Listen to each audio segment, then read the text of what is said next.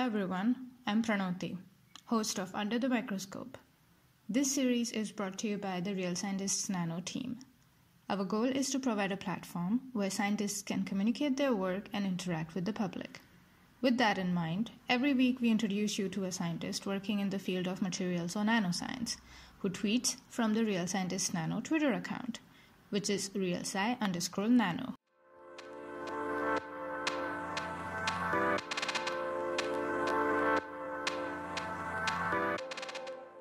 Hi everyone, my name is Pranoti and I am your host of Under the Microscope podcast series. And today we have with us Susi Seibt, who is a beamline scientist at the Australian Synchrotron, ANSTO. And I honestly did not know that there are synchrotrons in Australia. That's a new thing for me. So enough about that. Susi, based out of Melbourne. Hi. How are you? Hi, good. I'm good. How are you? I'm good. I want to ask you so many questions. After the short podcast recording, there are so many questions I have for you. But let's start with getting to know your science journey so far. So how did you end up in Melbourne being a beamline scientist at the Science Donut? And for people who are just listening to the long podcast, if you want to know what a science donut is, refer to the short podcast or stay with us on the long podcast. Okay, Susi, there you go. Right. So I call my science journey the Great March East, which for German is a very weird thing to say. Yeah. Let's start at the basics. So I was a scientist probably as long as I can remember, and my parents will tell you that because I could never stop asking why, and I had to always know something. So far that my parents ran out of ideas and my dad just made up stuff, which is not helpful but funny. Anyway, I studied chemistry, actually polymer science, in a really small town in Bavaria called Bayreuth. Classical music fans know that, from Wagner, city of Wagner. It's a city in Germany. So yeah, Bayreuth in Germany, if you read it as an English-speaking person, not Beirut in Lebanon. And during the first year of my PhD, so I did my bachelor's there, I did my master's there, as you do in Germany, and then I started my PhD. And during the first year, my supervisor gave me the chance to do a 3-month stay funded by the DAAD in Melbourne, Australia, because he had a collaboration there, and my topic was, quite fitting for it. So I went there, and I really enjoyed that. Fortunately for me, during the time, my supervisor was also on sabbatical in Australia and was there to set up a so-called DAAD thematic network in polymer science, actually. And part of that was creating a so-called joint PhD. So basically, you spend half your time in Germany, half your time in Australia, and in the end, graduate from both universities. And because I was already there, had a really great time and did apparently some really nice research, he offered me to do that. Saying that he offered me to do that is he invited me out for dinner. We had a glass of red wine, and then he asked if I'm going to do it while it was like a 35-degree night in Melbourne, and I'm like, yeah, sure. And so we did it, and doesn't need much convincing when you have that setting.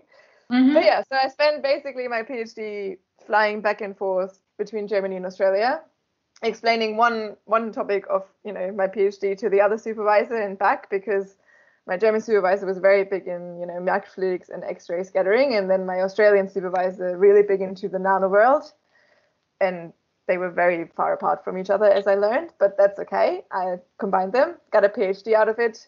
It was great.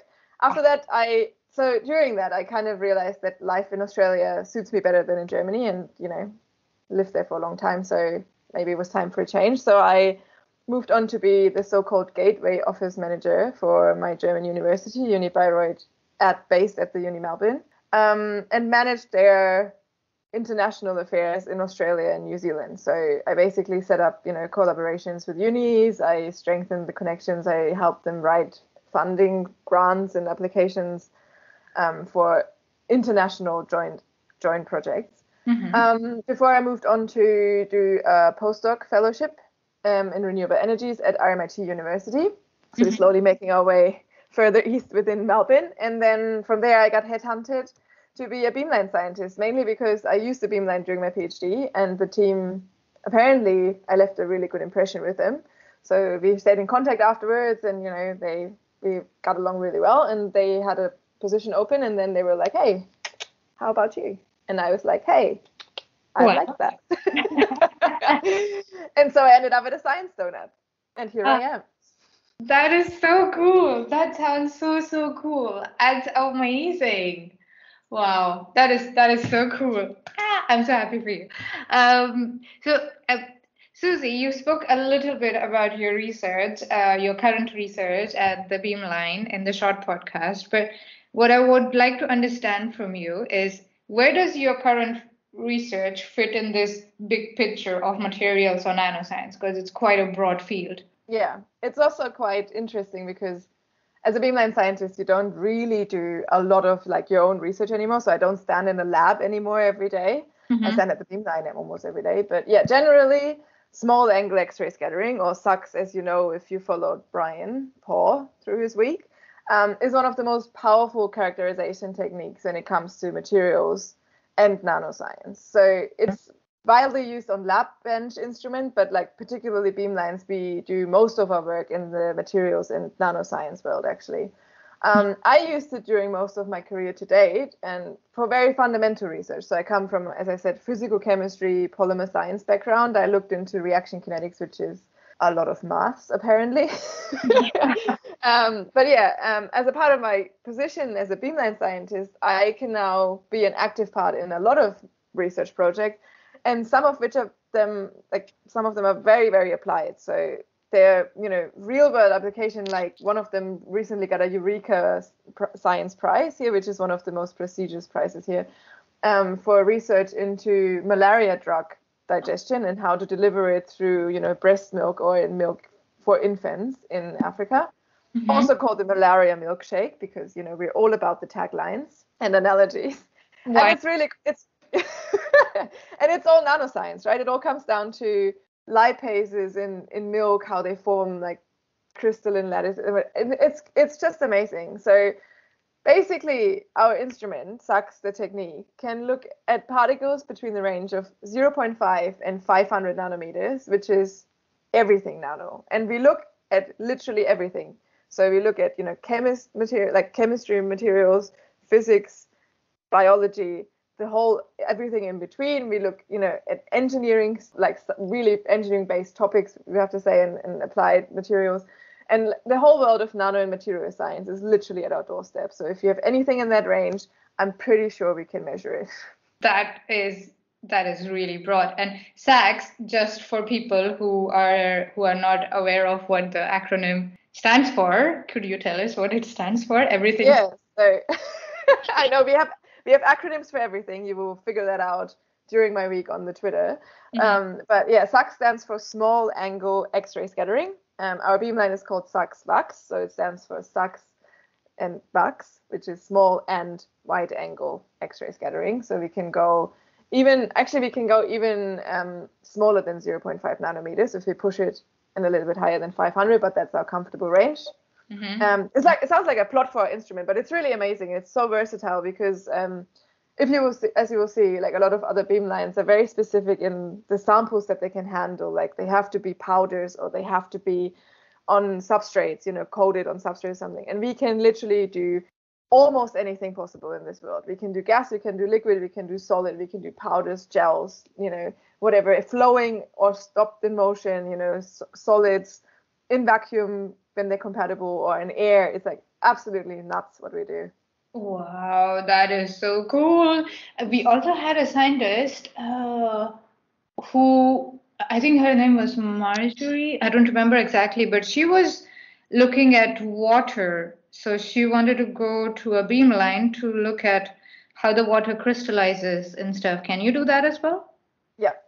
Oh my God, that is so cool. Yeah. Oh, that is so cool. Awesome. Okay. That sounds good. So now I have a very mean question for you, Susie. And that is, out of all the different research projects that you have been part of or you are part of now, can you pick one research project, the one that you're most proud of, or the most fun or quirky one, or had whatever. You pick one and explain it to us in simple words in the section we call In Other Words. Sure. So I think one of the ones that I'm particularly proud of is when I adapted super, super, super fast nanoparticle synthesis and reaction into microfluidics, and then looked at not only like how these particles grow, but also how they start to nucleate in nanosecond resolution. So yeah, it's absolutely crazy because it pushes the limits of everything that was available at the time, and in technique of analysis as well as in how you present the sample, and then also the adapted synthesis, obviously. So quantum dots are an insane material. I mean, by now everyone knows them from the QLED that you probably have at home or you admire in the shops if you can't afford it. But they help, if you optimize them, it basically makes the world a brighter place, which is hilarious because our new beamlines are built under a program called Bright, so we make the world a brighter place as always. But it makes the world a brighter place. It makes your smartphones, like the smartphone screens, brighter. It makes QLEDs possible. It makes biosensors more accurate. It's a great material, and it is very, very important for the chemists behind that, and the physicists and the engineers who implement them, that these materials are very precise in their size and very precise in their properties. And the more you know about the properties, the easier it becomes to implement them, and the cheaper it becomes to produce this in a mass scale, right? So in understanding the reactions, understanding the fundamentals of the synthesis is just the basis of everything, really. It's Casus Knucktus, as we say in German. Anyway, so what happens is, if you have these materials, they're often done they're produced in a batch synthesis, and it's really under crazy conditions. So you heat up, your solution with your precursors to like 300 degrees or something, like everything from 100 to 300 degrees. And then you inject an initiator. And then literally in the moment that one liquid hits the other, you can't even see it with your eyes, but all you see is a magic color change. And that's it. That's your particles. Done. And like the thing is, if you do this reaction, how do you even take aliquots out of that to look at what's happening during that reaction? So it's so fast, it's impossible. Yeah. And I managed to get a few of those reactions adapted to microfluidics and looked at them at the synchrotron and also with other methods like confocal microscopy, how these particles start to nucleate and grow. Microfluidics is pristine for that because you can convert a time axis to a distance axis along a channel. So if you have continuous flow, in small channels. And so I looked at, all the stages of the reaction, nanosecond resolution, how these particles nucleate and grow, and how you can, tweak the little screws to make it better or worse. And, what screw does what also. That's very important. So yeah, without, wasting like 10,000 batch reactions, which are all done in a different environment, the beaker is maybe not as clean or whatever, and it all changes. So it is absolutely insane. And I think this is probably the one I'm most proud of. That is tooting my own horn. Yeah, this is what we want. This is what this question is for. This is where you brag about the research project that you're most proud of, so to say. But oh wow, that sounds, because I know how difficult it is to be able to visualize it or even tweak it at a nanoscale. The nucleation, it happens like this. Yeah. Within a nanosecond. Oh my God, that is so cool. Do you have pictures? I will post some pictures of this. When have like a video or something? I do also have videos. That sounds so cool. Oh my God, that is so cool. That is so cool. Awesome. Cannot wait to watch that video. Can you share that video? Can I add it in the video, in this video? I think the best imagery, I'm not even sure if I made it a video or not, but the best thing that I did was having it on a confocal microscope. It's not SUX for once, unfortunately, but it's cool because it's an optical method, right? Also confocal microscopes are really cool. I love them. I love them so much. Anyway, so I did it. I imaged the whole channel because the reaction, it is spread out over a distance along the channel, but it's static even though it's in flow. Mm-hmm. Because like the time scales are static at several positions along the channel. And I imaged the whole channel, and you can see, because these quantum dots, they have the awesome feature that they're fluorescent when they grow, and they change in fluorescence as they grow along. And I imaged it, and you can see like the whole, like how I hydrodynamically focused my reaction and where it's onset, and then it gains in intensity and shifts in spectra, how they grow along the channel in 3D. So it's literally like you're like on a roller coaster ride along your reaction, which is absolutely insane. Oh, that sounds so amazing. Oh my God, that is so cool. Oh, and it looks like a smiley face, which is the best part. Now I have to see the video and put it in this video if that's possible. Please, I need to see that now. Oh my God, that sounds really, really cool. Wow.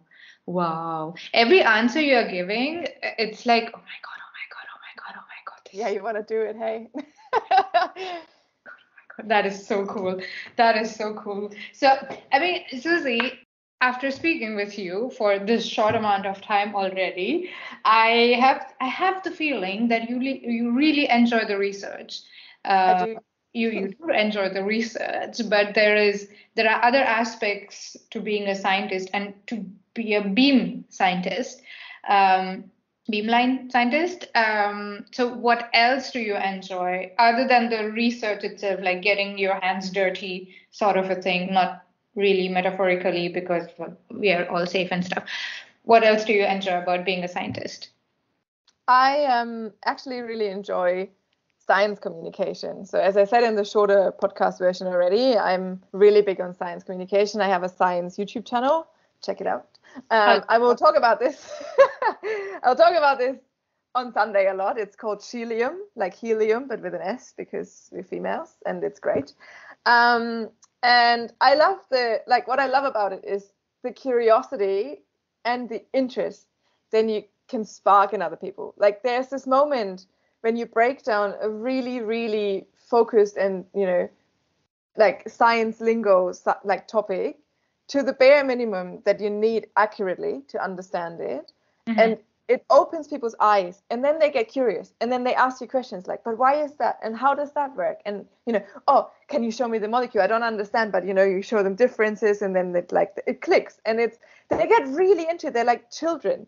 And this is what I love, because it comes down to being a child. Like we're all inner children, we all wanted to play with the sand castles in the sandbox and, eat the sand because it tasted. Anyway, I might have done that. Yes, go on. If you make an effort as a scientist to, reach out to the public and explain it in a way that it's approachable and really applicable to them and they understand it, it makes conversations happen. And it sparks an enthusiasm about science that is really infectious. Like they go on and they talk to, their families about it. And they're like, oh, today I learned this. And it's actually really simple, and you sit there and this is what it should be. Like this just like science is for everyone. It's everywhere. It's not a scary topic. It is just the world, and the world is fascinating. It's a fascinating place. So I love that. And I love this moment, particularly in children. So I do a lot of science outreach also in schools, particularly the German ones around here because I'm German. And when they get their hands dirty, literally, because I do like little lab experiments, like edible water bottles, my God, it blew their minds. Just having like a little polymer film that is edible and encapsulating water of different colors, and then having like bubble tea, but like made yourself. We call them edible water bottles. Blew their mind. It's the easiest reaction, Excellent. And it's sparks a curiosity, and it takes away this bias that we're having. And I feel like this is what we all should do. We break the bias. Mm-hmm. Yeah, absolutely. Edible water bottles. It's not just for the kids. I also want those, and I'm also fascinated by those. They're the greatest child's birthday party trick, apparently. Like all the mums afterwards contacted me. So the kids go home, right, and they get like their little plastic bag with the edible water bottles. Like, Mommy, look at this. And they contact me, and they're like, can you do this with apple juice and orange juice and all the juice? And I'm like, sure. And they're like, how? Tell me how. Tell me what I need. Tell me, can you come here? Can you do this? Can I hire you? And I'm like, I'm not a clown, but yes. You can get booked for these kinds of things at like kids events, I think wasn't it like 80s or something? You used to have like a magician at the kids' parties. And now we have Dr. Exactly. Susie, who is coming with edible water bottles. Uh, Pretty much. that's you're absolutely right. We are all kids at the heart, and if we can entice that kid or in some way in people and being like, see how cool this is, and that's they're like, what edible water bottle, what? Uh, that is the perfect way of going about it, and I'm glad that you enjoy the science outreach part. What was the channel called again? Susie? Helium. Helium, like helium with an S. Celium. Oh, celium. Ah, now I get it. Like the second element in the periodic table, but with an additional S. Which is also funny because it's my initials, so it really makes sense. It just makes it just fits. Celium. Celium. Everyone go subscribe to Celium. Um, so, Susie, it sounds to me that you have gathered a lot of experience so far. I'm not calling you old. I'm just saying that you have lots of experience. Also, Wise, right? very wise, so wisdomous. Oh my God. So, what advice would you give yourself if you were starting out your science journey today, or what advice would you give to other budding scientists based on what you know now? Yeah, I think it is a bit following on from what we just talked about. I think what is very important as a scientist is to find the reason why you became a scientist and the passion why you stuck to it for whatever period you're at right now. Because and you have to try and hold on to this and try to spread that enthusiasm in other people, particularly in non-scientists around you, I feel like. Yeah. Because the thing is, I was always told you only know that you understood something when you can explain it to someone else, right? Correct. So you only know that you're passionate about something when you can spark this interest in someone else. So if you listen to me talk about my topics, I can talk about this forever, but the way I talk about it often gets the reaction of, oh my God, that's so cool. And I'm like, yes, and I don't make it dry because I'm really passionate about it. And that's what I do. And I find this very important because times in science, particularly in academia and research, which you spend a lot of time with when you study, can get really tough. And particularly at the moment, there's a lot of misinformation and there's a lot of criticism on scientists and why we exist, why we want to stand in the spotlight, which we really not often do.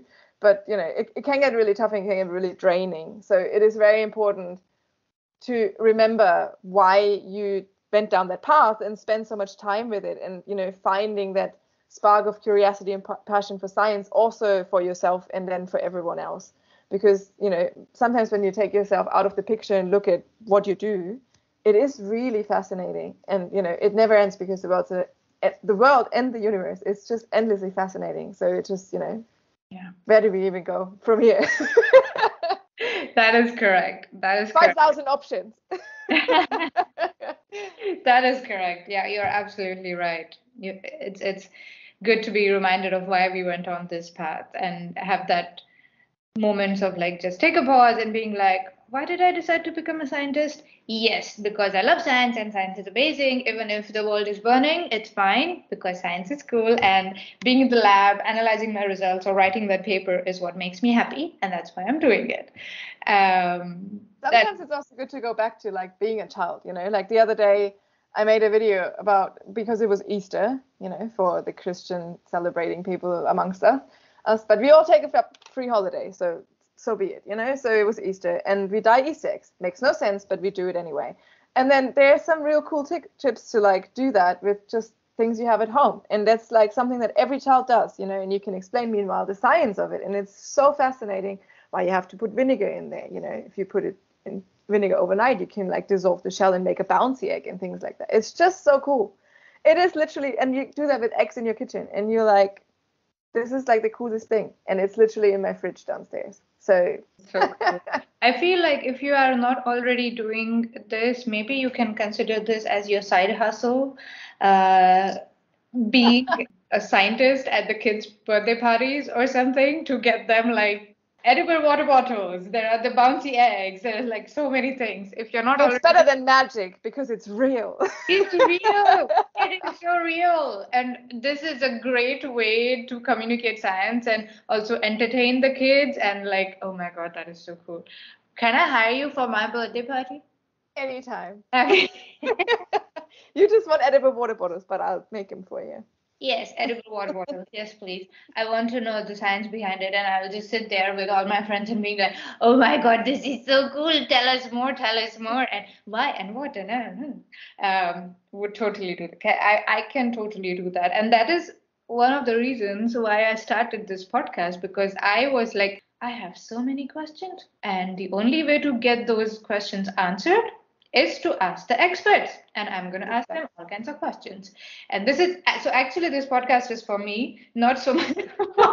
But you're sharing it with the world, which is, the greatest approach. That is a good point. Yes, that is true. Susie, it all sounds like your science experience so far has been like amazing, and it's all like winning, winning, winning, winning. Everything just worked out, and I'm sure there were points where you were like, I wish I had this. I wish things were different. I wish I had this coffee machine or whatever. So, for example, so if you have 3 wishes to improve your research experience, what would you ask for? And I'm not promising anything here. It depends. More coffee. It's fine. I have an endless amount of coffee available for me now at work. No. On a serious note, I think the never-ending topic, it seems, is to achieve or make an effort, see more effort in achieving gender balance. So obviously, and not just gender balance, but also equity, and equity in every level. Because it is so frustrating, when you don't have role models in STEM careers that go beyond the entry level. And it is soul crushing because so many industries and so many organizations are behind on this, and they don't even see it. Why? Because their leadership board is not in that problem. They don't have that problem. They're not in that position. So they don't even see it. And just the awareness of it helps to, make an effort to increase this. And I had many, many issues in my life where I was, downgraded and, reduced to being female, being German, blonde, blue-eyed, and all the things that come with that. I can tell you all about that, not on podcast. But yes, it's very frustrating, and it is very, it fosters an imposter syndrome in all of us, because once you get successful, you always have this, you should just get hired because she's the quarter female, and it's just not right. We are excellent scientists, we are excellent science communicators, we are excellent researchers and excellent beamline scientists, and we all do our bit, we all pull our load, and we all do excellent work. So, there needs to be an effort for that. Second thing, I guess, is, following on from that also, to have a better funding structure. I mean, I'm in Australia now. Australia has a lot less funding than Germany for science, which is really sad. And, we are just about to have another election, so who knows what comes out of this. But I don't want to go political, but the thing about it is that if the last 2 years told us anything, is that we need an open ear and funding for science, because it is essential for our survival on this planet. It is essential for our health. It is essential for our technology. It's everything. And I feel like governments don't put enough emphasis on this. And this is a global phenomenon. And they don't see and validate the importance and the impact of scientific research. And I feel like it doesn't mean that scientists have to go into politics, and it doesn't mean that politics have to be, politicians have to be all scientists or something, but just learning from each other and with each other and appreciating that is essential. And particularly for early career researchers, it's crippling if you see what hoops they have to jump through to go anywhere. And then they leave academia and they're excellent researchers and scientists, and you just, you don't even know. It's just soul crushing in a bit. Anyway, on a brighter note, I think, last wish, the world would be a better place if, particularly in science, everyone would be a little bit more together and a little bit less against each other. There's an endless amount of, competitiveness and entitlement floating around. And I feel like the world is a better place, and I learned this through the hard way and the easy way, when people are just working together and communicating this clearly.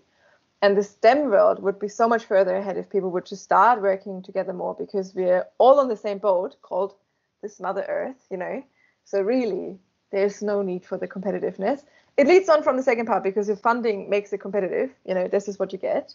But it is toxic, and it needs to stop, because we're just, we're all just trying to make the world a better place in one way or the other. So, Yeah, absolutely. Absolutely. All three of your wishes are extremely valid, for sure. And I recently heard this podcast regarding your first wish. I have to read that article, but I heard the podcast with the writers of this article, which is titled, "Stop Telling Women They Have Imposter Syndrome."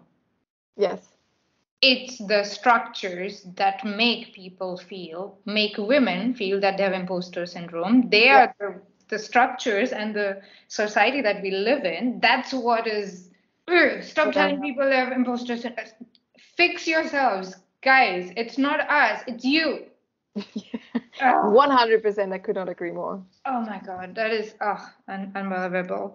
And also the funding, of course, it has to be better. I'm sorry, but it has to be better. It's not a good idea to keep cutting down the funding, and it's not a good idea to make scientists compete with each other for funding. Yes, healthy competition is good, of course.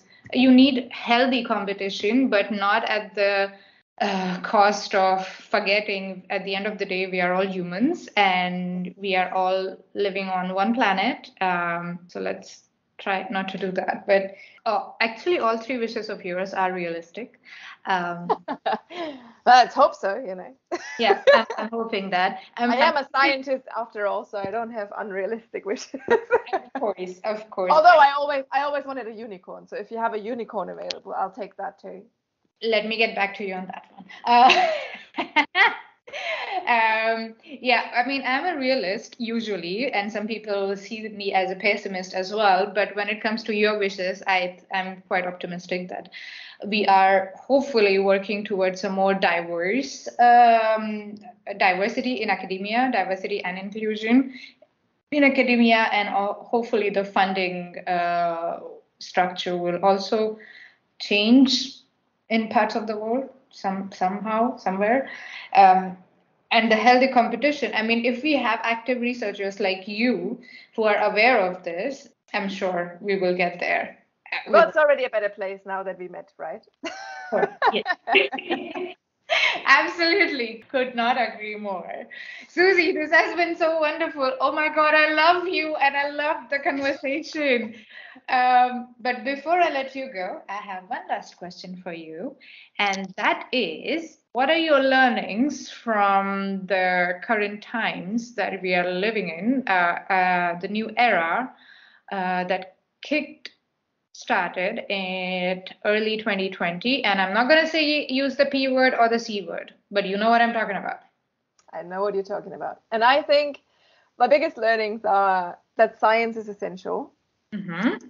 And, I feel like people got a little bit of a glimpse into science now, which is good and bad. It has its bads, but I feel like it is good that it got a little bit more awareness, that there's science and it is here to save our days, which is what we do, the heroes of the world, like Mario, and Luigi. Anyway, so that's that. And then also I think we all got a chance to, even though it was a very stressful time in one way or the other, it still is, even more so now, I feel like, but we all had a chance to take a step back and really rethink our values and rethink the things that are really essential to us and what make us happy. And I feel like that moving on from that, we should try to implement and hold on to that, I mean, science for once, but flexible working arrangements or, like work-life balance, having pets, having children, have, partners, all of this alive. It's just, it's really, I find this really, really inspiring to see how many people now try to change their work attitude to accommodate more what makes them happy and what makes their life better, because this is what they spend their life in lockdown with, and really, if you take something good from it, let it be that.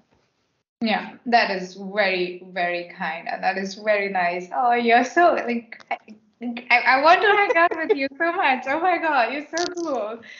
Thank you very much for speaking with me, and really, Thank you for having me. it has been so much fun. Oh my God. It has. And looking forward to having you on Real Scientist Nano. Thank you, Susie. Thank you.